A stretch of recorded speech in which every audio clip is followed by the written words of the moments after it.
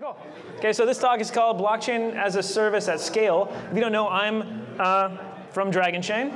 My name is Dean Shelton. I'm a senior software engineer there. I run the core team. So we actually build the blockchain, the Dragonchain. So if you're not familiar with what it is, it's a blockchain as a service platform where you can just go to the website, generate a blockchain, and just start interfacing with it. I think like there's no barrier for entry. So what I'm really excited about. If you don't know, this is me. That's my face. Been writing code for about 10 years. So I wasn't always a senior software engineer. I started as a junior dev, working front-end engineering, and I just got interested in blockchain. I was working at Disney at the time. I've worked at Microsoft and a couple other startups, but I found my way to Disney, where I met Joe, the CEO of Dragonchain. And my interest really turned into excitement after figuring out what he's doing. This is around the time where like Bitcoin was getting crazy popular. And I was getting really excited. Like, there's got to be something here. What about blockchain? What can you actually do with it? Could I do it? Like, that was my thing, is I don't know if I can actually do it, because I don't know, blockchain just seems like something that's hard to get into. But turns out it's not. Actually, and that's one of the things we're doing at Dragonchain, is try to make it easier for anyone to do it. Because like, if you've, anyone here written code on Ethereum? Yeah, Ethereum devs? Okay, so you guys know what it's like to write blockchain code. And like, there's a huge barrier for entry there. Like, it's always changing. The Ethereum ecosystem is kind of weird. You got to compile your code and push it out to ETH testnet. It gets kind of weird. Dragonchain does this stuff all the time, and we know how hard it is. So like, can't it be easier? Because I think the dev cycle matters. Like, if your dev cycle is slow, you produce stuff slower. If your dev cycle is fast, you can make stuff faster. You can make mistakes, and we all make mistakes all the time. So like, we want to enable you to make those mistakes as fast as you can and recover, right? So how can we do that? How can you like write your blockchain code and not have to push your code out to the testnet and leave like an ocean of dead code and bad projects that aren't finished? Like, the Ethereum network is meant to just sort of grow forever, which kind of sucks. There's got to be a better way. So at Dragonchain, we built a public-private blockchain hybrid that lets you keep your data private so you can build your own code, push it up, change your smart contracts whenever you want, and the bonus is you get to do it in whatever language you want. You don't have to learn Solidity. You don't have to learn your own, you know, you don't have to learn Solidity or any other language. You can just do it with what you're comfortable with. It's kind of cool. So a little bit about our managed service product. It's literally like a console, like a website you go to. You can like go here, build your own Dragonchain, and start interfacing with it pretty much immediately. Our focus is on interoperability, which if you've ever done any coding for Ethereum, you know is kind of difficult. You want to like, maybe you want your private Ethereum contract to talk to a different private Ethereum blockchain. Like, that's kind of hard. It's actually impossible, the way the virtual machine's set up. So Dragonchain is giving you a way to write your code in a Docker container, push it up, interface it with whatever public blockchain you want, and execute your own business data. So like, you can write your own smart contracts in minutes. And in fact, I have a demo. I'm going to show you guys how we can create a smart contract in just under 2 minutes, I think. It's a short video. It's not gonna be too long. But yeah, also high performance, obviously. You gotta like, we have to be able to do this at scale. So how is our blockchain gonna scale with your needs? So we built this whole thing on top of Kubernetes. Anyone familiar? Kubernetes, yes.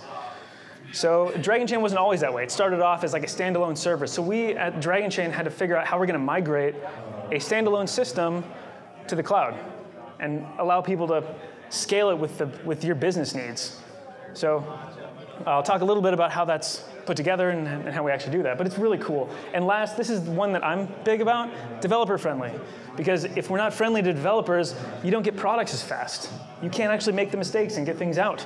So that's why I focused on Docker. Why not Docker? Why can't we just write our blockchain code in a container? And you totally can.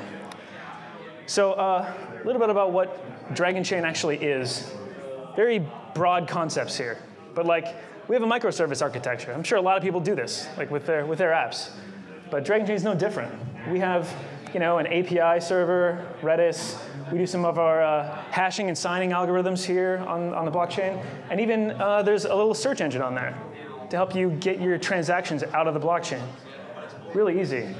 This API is actually super easy and fun to use. If you check out our booth, there's a link you can scan a little barcode. And I think at the end of this, scan a barcode. You can start writing code on our Python or JavaScript SDKs in just minutes. It's all open source, so you can contribute even. So I want to start that conversation. That's kind of what this is about, is that we can start a conversation with devs and figure out what the pain points are and fix them. So yeah, we have everything built right now on top of AWS, with Kops sort of managing stuff for scaling our cluster, getting things bigger. And this is the part I'm really excited about. We have this solid line here where we have to take in other people's code. If you're not familiar, this is a thing called OpenFaas. This is an open source platform that runs functions as a service. It's the exact same thing that AWS would allow. If you want to use Lambdas, that's a function as a service. You just write your code, it runs, and then it dies. We want to do that with smart contracts. So we've used OpenFaas to achieve this and make it super easy. You just use our API, build your app, send it up, and it's in this little OpenFaas cluster that your Dragonchain can talk to. But it was actually a solid bit of engineering to try to get that to work, because we have to take in untrusted code, which is kind of crazy. As an engineer, taking in someone else's code and executing it, that came across my desk. They're like, we have to take in other people's code and run it. Okay, great. So how are you going to do that safely? So we've segregated those things physically. So actually, all of everyone's smart contracts in the managed service architecture will run in its own environment. So they can't actually directly interface with the Dragonchain. Should be a little door there. Oh man. Yeah. So yeah. Okay, sweet. Yeah, so anyway, there's this segregation there, which is actually really cool, because you can write your smart contracts and send them up. And you can actually, this is what's really cool, is these things are swappable. They're just pods. They run just like any other pod. So you can write your code, send it up, you can check it, get the logs out of it, write your code. It's pretty nice. Yeah. And I'll have time for Q&A and stuff out of this. So yeah, okay. I want to show a quick demo.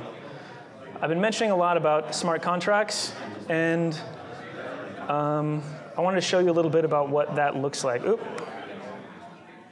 Here, let's take a look. I don't know if you can see this. It's kind of small, sorry about that. But here we go. So what this actually is, this is me recording a video just before this, where I wrote a smart contract in one line of POSIX shell. This is not Solidity, it's not even Python. This is just Bash. It's not even Bash. This is just shell. So it takes some input, it adds some numbers together, and it creates some output. Basically, your business logic.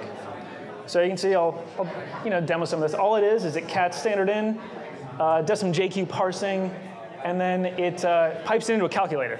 So it adds the numbers together. It's really simple. So you can see, you can't really see, it's really tiny. But yeah, so I'm just building the Docker container, and I'm going to push it to the public Docker hub. Now with Dragonchain, you actually can host your smart contracts in a private Docker registry, which is really cool. So you don't have to release all your code. As a business, you don't want everything to be public. Sure, your consensus and you want proof of existence. You want that to be public, but not all your code, right? So here, this is me interfacing with the Dragonchain SDK in Python, executing some commands here to actually invoke my smart contract. Or actually, no, this is creating it. I just created a smart contract. Just pushed my code up, and now I'm going to invoke it. This is one command to invoke using the Python SDK. It should give us some outputs if I stop messing around here. Someday. Yeah. So yeah, the output here should be a transaction ID. This is me actually submitting an HTTP request to the SDK, and it put something on the blockchain, and it gave me an ID. And that was seconds. So I'm actually interfacing with this blockchain, putting stuff on there, and now I'm going to get it out. That's really the magic, is how are you going to get the stuff out of your blockchain. This is the response. You can see the hashed stuff. It responded with a number 2, and it added the numbers 2 and 0 together, which proves that the contract is working. It's running in a Docker container on a blockchain, which is pretty cool.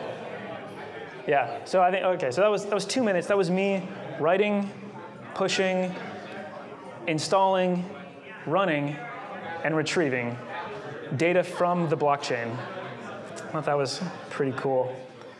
Okay, I want to put this link up. So, yeah, if you want to scan this thing, you guys can start building it today. This thing is this will take you to the toolkit page that has links to our SDKs, and it'll actually show you how you can start, building your own Docker containers and running your business logic on a private blockchain while still using the hash power of public blockchains. It's really cool stuff. So, yeah, go scan that thing and get her started.